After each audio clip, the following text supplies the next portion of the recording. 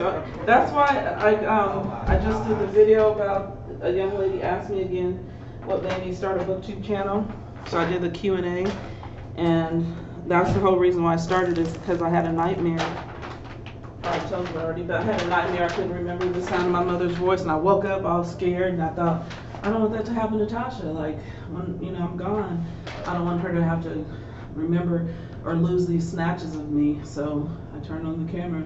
And even though I had already been making videos, but I was keeping them on private, and I was making them for the kids. And I always said, hi, Tasha. And so when she watches my videos, I'm talking to her. So now I'm going to let the brown dry a little bit. Do the leaves. Get them over that line. Finish her hair, because it's going to go over some of the leaves. And then... yeah, so got my tree limbs, just came off of that, and the crown will be loud.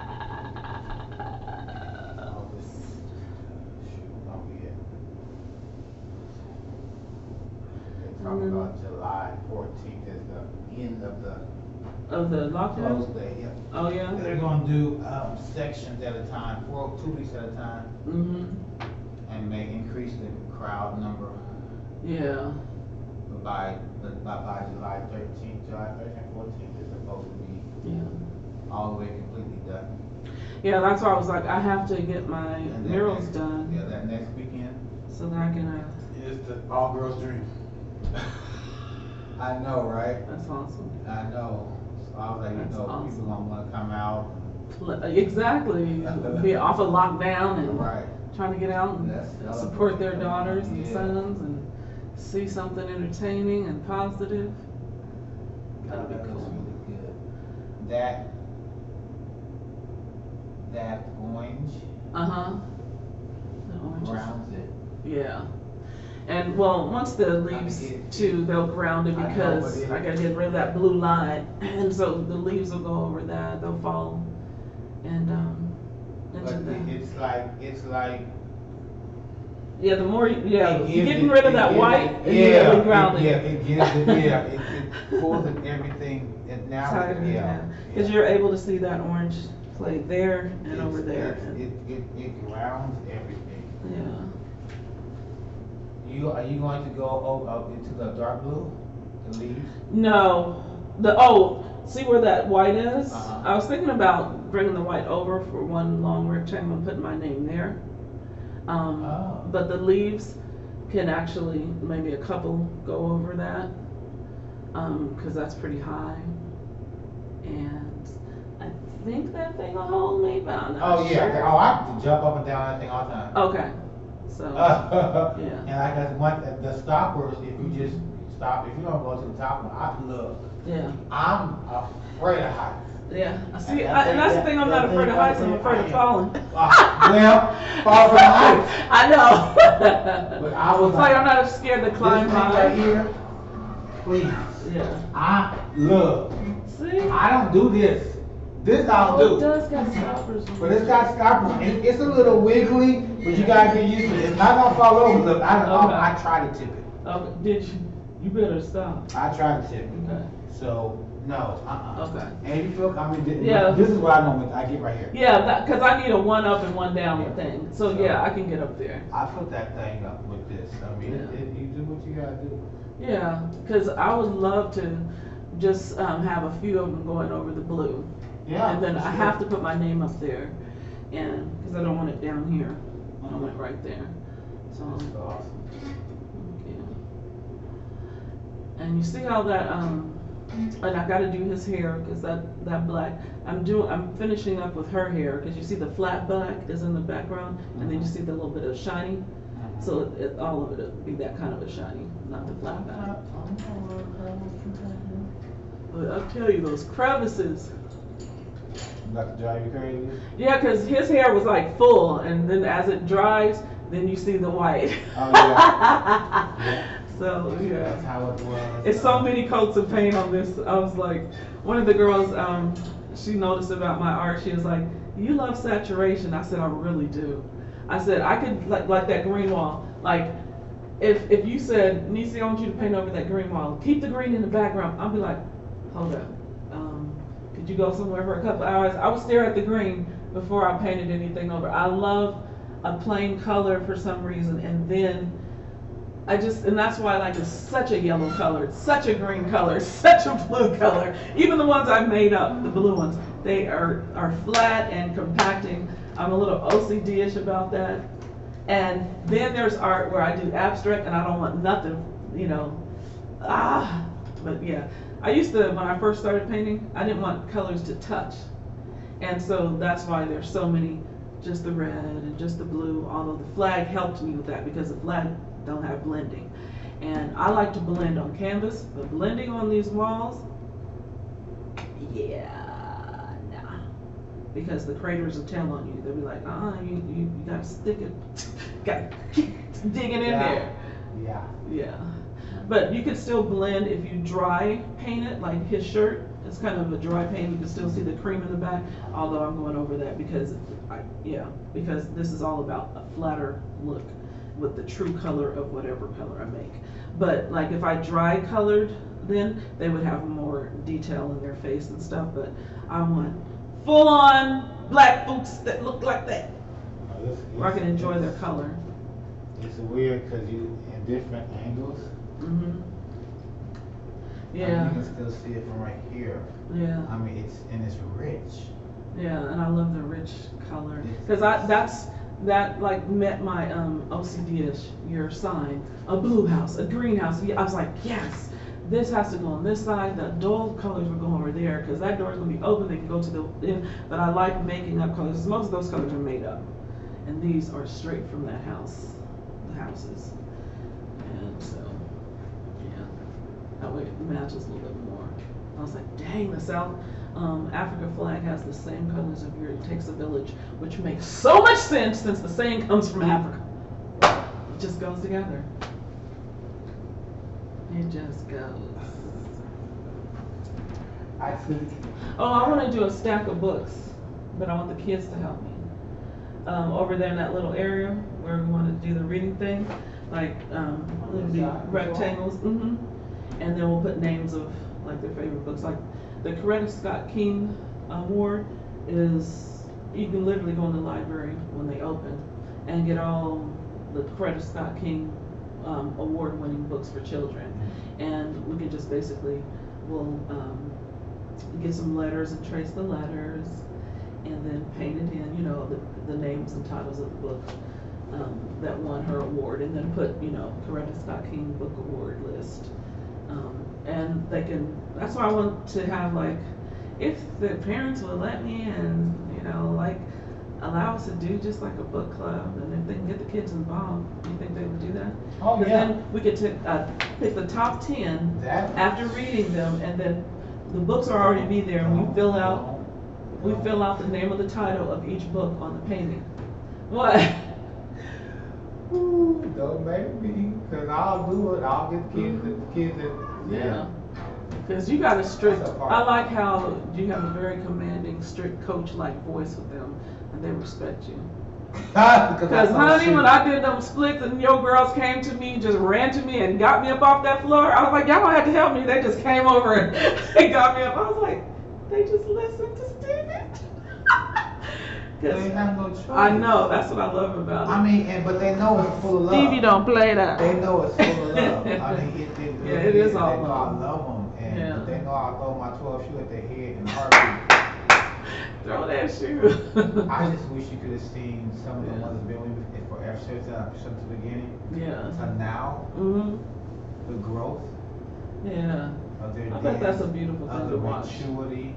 I mean, it's like raising kids. I mean, Jeff tells me, he said, we share that. We share my daughter. And his son is he's so mannerable. Like, just sitting up here talking to these two old people. Who that? His son, was that his son that was there? Or who was that boy that was here? Remember that night we were talking about Jeff? And was it Kimmy Thompson's son? Or Greg. Yeah. So son is he? Greg is Kimmy's son. Okay. He's the oldest grandchild. Yes. He's the oldest grandchild. So he was just so cool. Oh, he's funny. It was nice to talk to him. He is hilarious. He is hilarious. That's crazy. It's just amazing. Just 5 years ago, 6 years ago, I mean. Yeah. I'm just floored. I love it. How things, have progressed so much so fast in 5 years. Yeah. I mean, I probably have seen over 1,000 kids on the stage. Wow. Because every time it's somebody new, it's somebody different. Mm-hmm. And there's never been, there's only a few that I can count on both hands that's been in all productions. Oh, for real? There's actually been three, only three. Imani, Jeff Thompson's son, Ozzy, who used to meet Ozzy. Ozzy was here. Ozzy was here. She was here downstairs. And then Zaria, she's one of my seniors. Yeah. And they was the three of us. And I gave them awards this past November. Yeah. In 5 years. Big old nice gigantic trophy. So, yeah. Where's my Stevie at? Where'd you go? There you are. Uh-oh. Do you need the, yeah, just a little one. you put the camera in my office. You know, because I wanted to make sure I didn't get all caught up. I wanted to make sure I got that brown up there, because I had to do another red coat color for that flag, and I got that one done. Red come out right here? Huh? Oh, it is. The red is right here. Yeah, I really like that color. I'm not even going to go over it anymore. Because it almost looks like a plum. I can't wait to get the news over here. The who? News. Oh. When we do your show, Yeah. they come in here and say, okay, I'm talking about, I've got a big old tripod that's gonna sit right there. It's gonna have your picture on. It's gonna have art show. I already. Out there. I'm gonna be so in character. I just want to let you know. As you should be. I know, right? No, but I mean, like, not like just dressed nice. They're gonna see this first. I'm going to have some extra fro. I'm going to have extra on the African garb. Like, it's going to be so nice. And I'm talking about. I'm going to get somebody to make one. Arts Connect has an email of probably about 4 or 5,000 people. Yeah. And a lot of people have been coming to my shows. Right. The white people. Yeah. This 5th year, we've done this 5 years. Yeah. Half of the audience, and the audience we probably had about 800, 900 people. Yeah. Half of them people had never been to any of my shows. See? That's beautiful. And probably a third of those people were white in the audience. Mm-hmm. A third. Yeah. That's unheard of. Yeah. That's support, and that's an actual good word that went around. Yeah. So it doesn't matter. It doesn't. But you've always had that effect. You never want to admit it, but I'll tell you. More people are coming. You go to the mall and people are like, Stephen Bass, I'm like, who are these people? I didn't know. And people are, there's so many people who say, okay, it's going to be the same thing. It's like, y'all don't understand. Yeah. Then there was probably about a fourth that have been to all 5 shows. Wow. Thank you. Thank you for the support. Yeah. Thank you for the support. You wait when we get them, because I truly, really, these 4 art shows a year is about to drive me crazy. That's going to be dope. So, I'm at work. Yeah. Because see, I can run it through Parks and Rec. Yeah. And they'll put it on their website. Yeah. Yeah. You know the connections I got with China County. I know you. You act like you need these connections. You are you. No, I know what you mean though.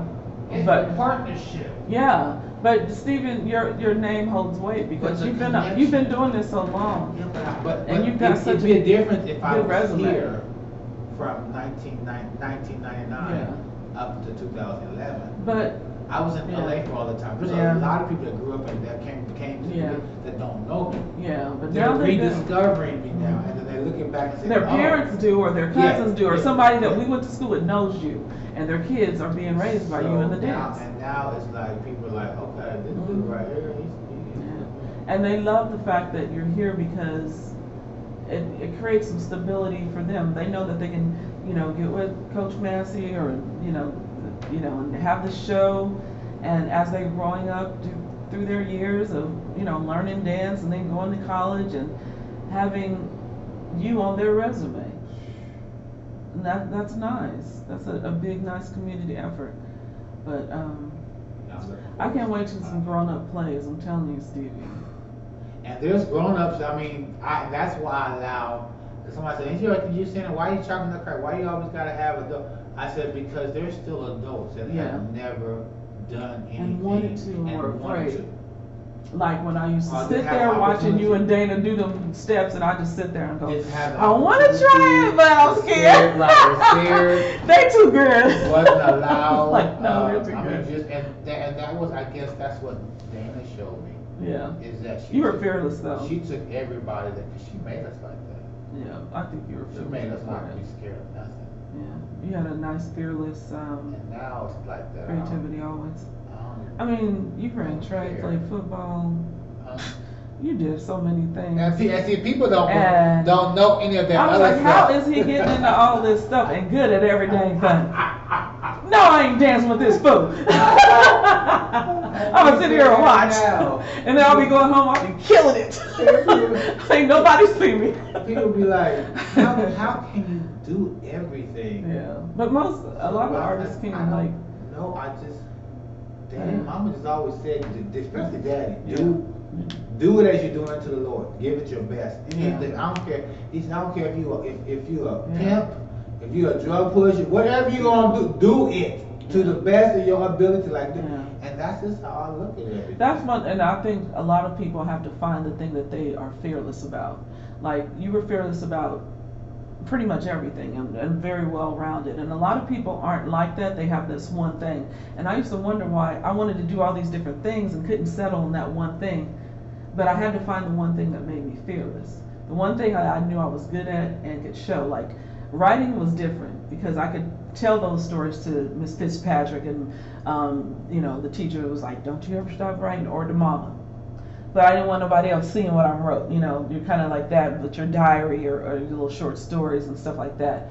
But once I start painting, I can paint in front of a live crowd. I don't know what I'm going to paint. People come by, oh, you're painting live, at the poetry clubs. Oh, what are you going to paint? I don't know.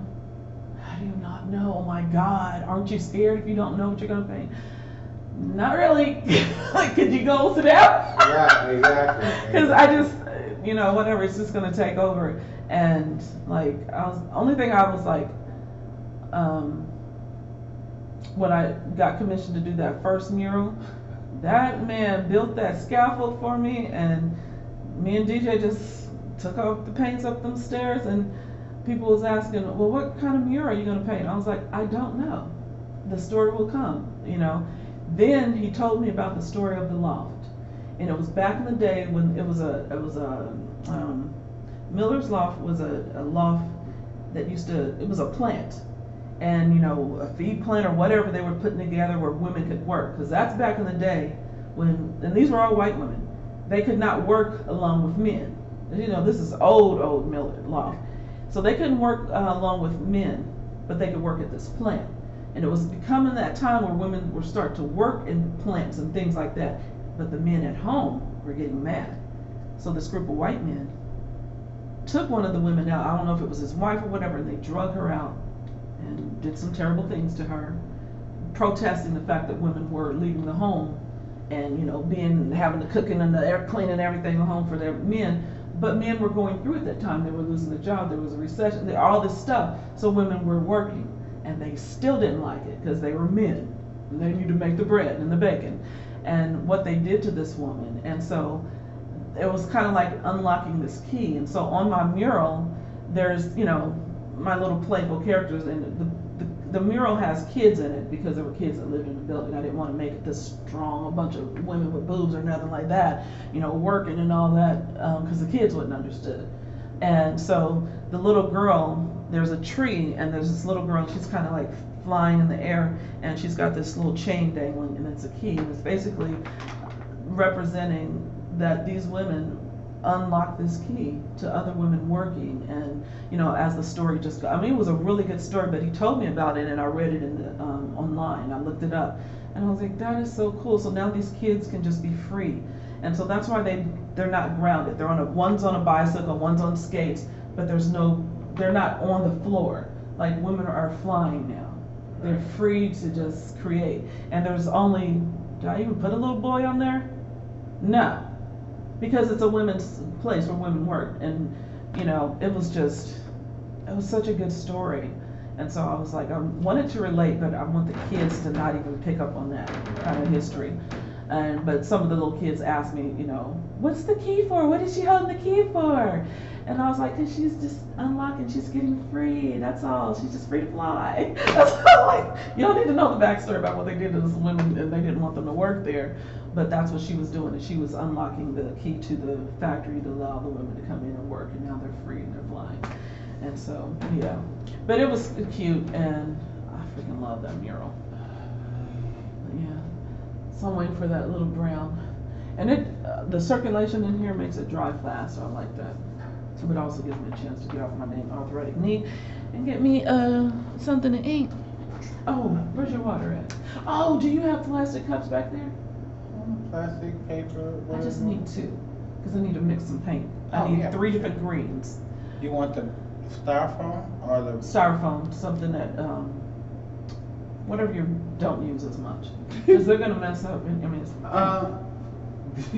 y'all use everything. Come back here and see what you could. If you can come back? If I ain't here, you need to get some. Okay.